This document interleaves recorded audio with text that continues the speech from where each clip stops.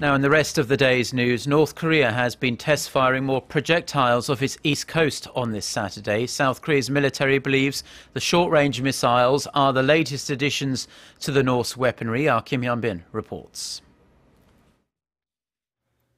North Korea launched 3 short-range missiles from a site in its eastern border town of Wonsan on Saturday at around 7 a.m. Korea time.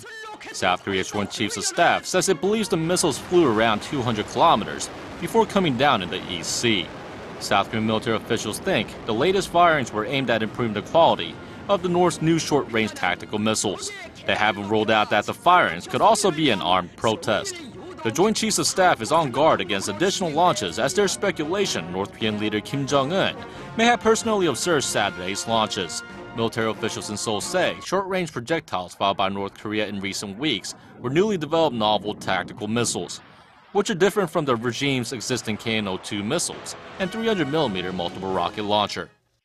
North Korea has increased the maximum range of its short-distance missile from 170 kilometers to over 200 kilometers, and it looks much more stable.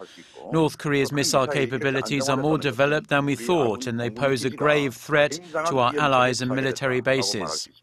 The South Korean military is paying attention to any unusual movements north of the border over the rest of the Chuseok holiday. North Korea has test-fired more than 100 missiles on 19 different occasions so far this year. Kim Hyun-bin, Arirang News.